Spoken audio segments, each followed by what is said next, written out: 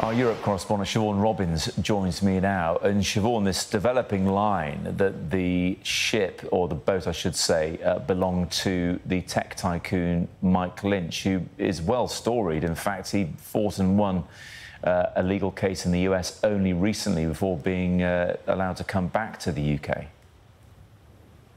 Yes, Matt, as you say, this is news that's just coming in, but multiple news agencies are now reporting that Mike Lynch, a tech tycoon, was the owner of that luxury yacht, which has sunk off the coast of Sicily after being hit by extreme weather in the early hours of the morning. And they're not just saying that he owned it, they are reporting that he is among the missing. We are still waiting for official verification of that. What we have been told is that in the early hours of this morning, there was this extreme weather which hit the northeast coast of Sicily and particularly off the coast of Porticello.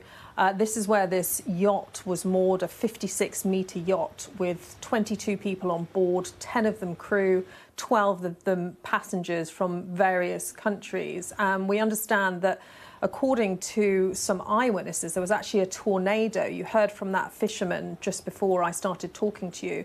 He described seeing a tornado and said that they actually were pushed back towards the pier. There was a lot of destruction on the pier. When that weather calmed down, they headed out to sea, but all they could see in the water were the remains of a yacht. Now, the Coast Guard has said actually that yacht has sunk to around 50 metres below the water. 15 people did manage to get off, among them a mother and a one-year-old baby. They've been treated by medics. At least 8 people are in hospital. But speaking to locals, the trauma of those who have escaped this alive is extensive, because it was the middle of the night. They were on board. From what we hear from eyewitnesses, this storm hit really without warning. It was extremely severe. Some saying they'd never seen anything like it. And so not only did they have to escape from the boat in the dark, but also the initial part of that search and rescue mission will have happened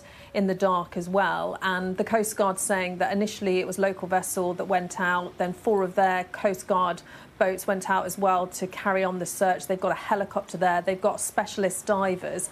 Initially there were 7 people missing. They've now confirmed that 1 man has been confirmed dead. Still 6 people missing, among them we believe British, Americans and a Canadian. But as you were reporting, the latest information we're getting is that possibly one of those among the missing is this tech tycoon Mike Lynch, who, as you were saying, had only been in the headlines very recently after being cleared over this high-profile court case. He had been cleared of all the charges by a US jury related to the sale of his software company Autonomy to Hewlett-Packard in 2011. He grew up in Ilford, a self-made man, the son of Irish immigrants, a really big name in the tech world. But today we understand that his yacht, the yacht that his family owned, has sunk and that he is missing. Yeah, the yacht, I think called Bayesian, is said to be award-winning for its design and looking online, really well appointed, very much a luxury vessel. But this time of year in the Mediterranean is busy for yachting, and I think I'm right in saying in Siobhan that it was moored outside the harbour. It's not unusual for harbours to be full at this time of year. People race to get in them when there's bad weather, but the yacht was anchored up on the outside of the harbour wall.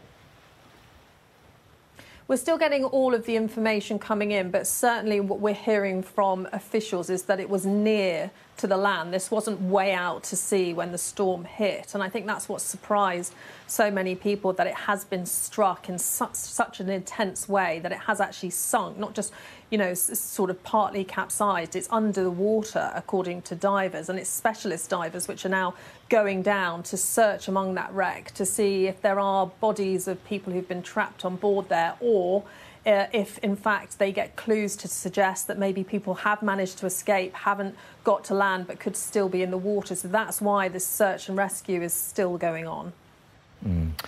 Siobhan, thank you very much indeed for the time being.